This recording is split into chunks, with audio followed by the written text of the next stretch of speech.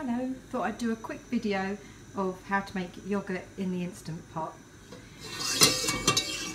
In the pot I've got already 1 litre of UHT.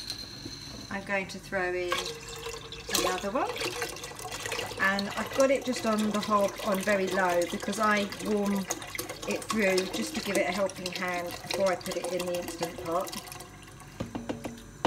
So that's 2 litres, and I then add dried milk. Doesn't have to be dried skimmed, can be anything, and I'm using 4 teaspoons of dried skimmed milk with a splash of warm water just to dissolve it.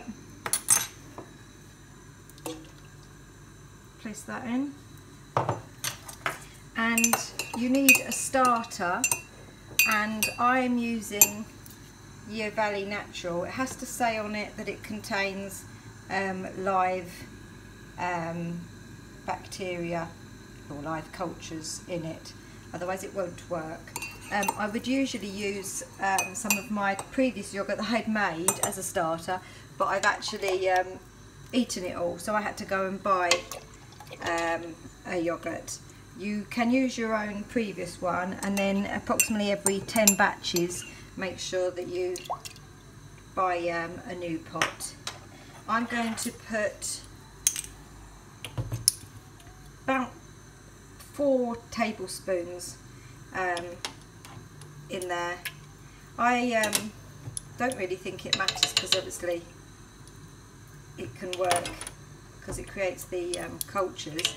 However, for ease, I then remember 4 teaspoons of the dried milk, 4 tablespoons of the live, and then it's easy for me to remember, with the 2 litres of semi-skimmed long life UHT. And you then just give that a stir, and it'll warm through.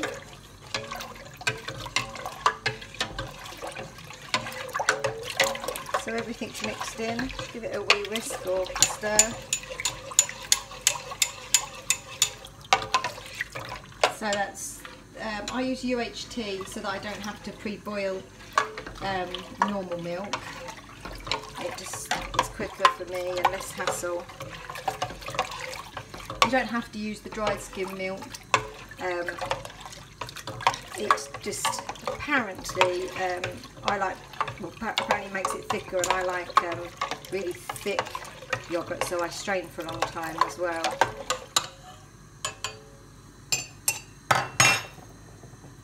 And that's done. Ready for the Instant Pot. So it's in the Instant Pot. Lid on. Put it on venting. Yoghurt. And it automatically does 8 hours. You can do 9 if you want. The longer you put it on, the tangier the yoghurt will be. That's 8 hours, and it started, and in 8 hours time I will put that in the fridge to cool. Then once it's cool, I will strain through a muslin, as I like a thick yoghurt. So it's been straining all day. I do like mine very thick though, so I did strain for a long time. So let's have a look. That's perfect for me, I have to say.